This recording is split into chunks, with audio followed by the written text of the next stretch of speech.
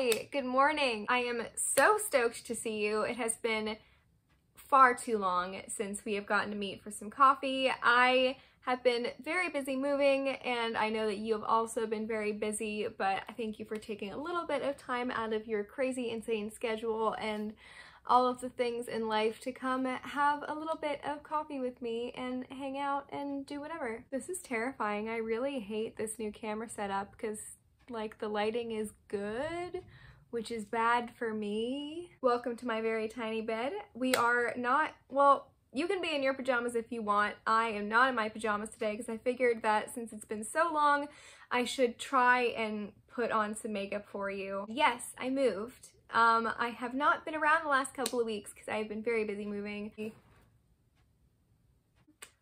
Anyway, now for my first video back, I thought that I would just like come on here and have a little chitty chat with you all. However, my shipment from Oakland coffee arrived, so I ripped apart the box and sprinted to my kettle because I am very excited. Friends, let's do this. Let's take a look at Oakland Coffee Works. Before we dive into our little investigation for today, I just wanted to point out that the subscribe button is that way if you would like to hang out with me 3 to 5 times a week normally, except, you know, the last couple of weeks. Also, if you go down below into the description, there's a link to my blog, which I post on twice a week.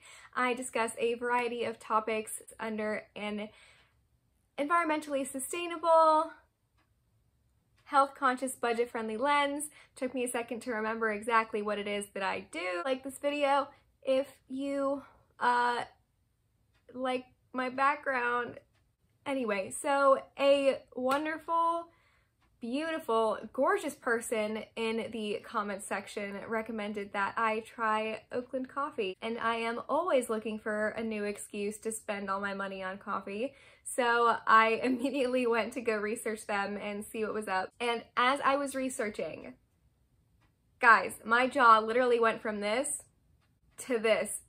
So Oakland Coffee Works is the coffee company of Green Day. Green Day, the band, made a coffee company, and that is a crossover that I was not expecting, but I'm absolutely here for it. Coolest collab ever. Before I nerd out about that, let's talk about the company. So as we are always trying to make sure that we are living in harmony with the planet and everything that lives on it, let's do a sustainability check. Apparently, according to their website and some written interviews that I have seen, one of the major concerns of Green Day's coffee company was that they wanted to make sure that they were doing everything in a sustainable way. They were dumbfounded at the massive amount of waste produced by the coffee industry and wanted to make sure that they made some steps to revolutionize the industry. So, coffee packaging, their bags, their single-use pods are all certified compostable. Now, I was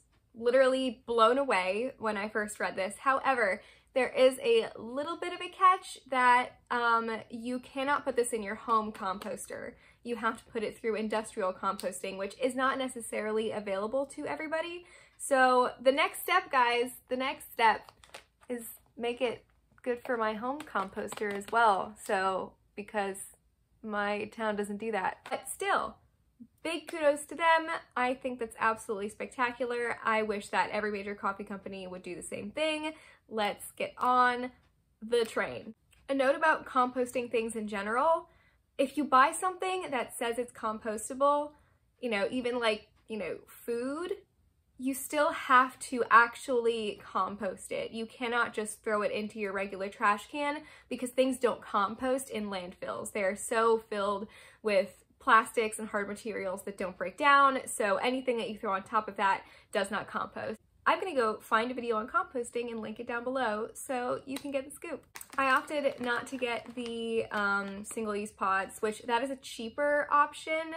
I don't know if it has the same equivalent amount of coffee cups as the bags do, but that is $9.50 and this was $14.99. Your girl went for the whole bean bags because she's fancy. Anyway, let's continue. Is their sourcing sustainable? They are fair trade. They get all of their beans from small farms in villages and communities in Central and South America. They are committed to organic farming. They only use natural pest elimination methods in order to keep water sources clean and protect the local populations and the local wildlife. They make a point of integrating several different kinds of crops and plants into their farms in order to support and encourage the biodiversity of the land rather than, eliminating everything and just making it a crop field. This way, the local wildlife is protected, the local pollinators are protected, and the organic farming methods are particularly beneficial for the farmers themselves, as it is much healthier than using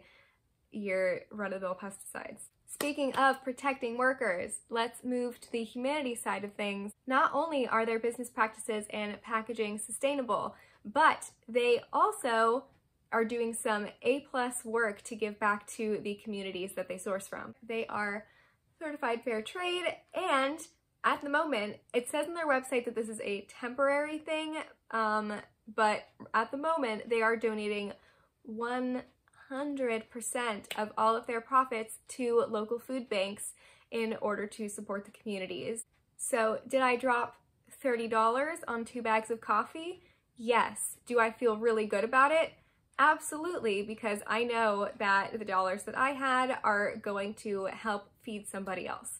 As always, I like to know exactly where my money is going because I don't have that much of it, so I would like to make sure that when I do splurge, it is going to a good cause. Okay, so now that I have blabbered on for 20 minutes on camera about their business practices and sustainability, let us go into whether or not it tastes good. I have not yet tried this. I haven't tried the other flavor either. Today I am going for Cerro de Oro. If I'm pronouncing that wrong, please let me know. I am mostly familiar with Italian, French, and German. Apparently our Green Day friends say that they have been exploring and searching for the most perfect cup of coffee for 2 decades. On their website, they have this whole segment where they talk about how the trend in artisanal coffees these days is often, very peppery coffees, which end up being extremely bitter. So their goal was to develop flavors that were complex, soothing, just damn good without that acidic bitter taste that you find in a lot of trendy coffees these days. So the Cerro de Oro is a medium dark roast. It is supposedly a balanced nutty flavor, single origin from the Guatemalan highlands. Okay, so my coffee's probably cold by now because again, I've been doing this for 23 minutes now, so let's try it. Oh wow, that is really good. They did it. They did it. This does not taste bitter at all. It's so delicious. Like when you smell it, there's almost like a cinnamony.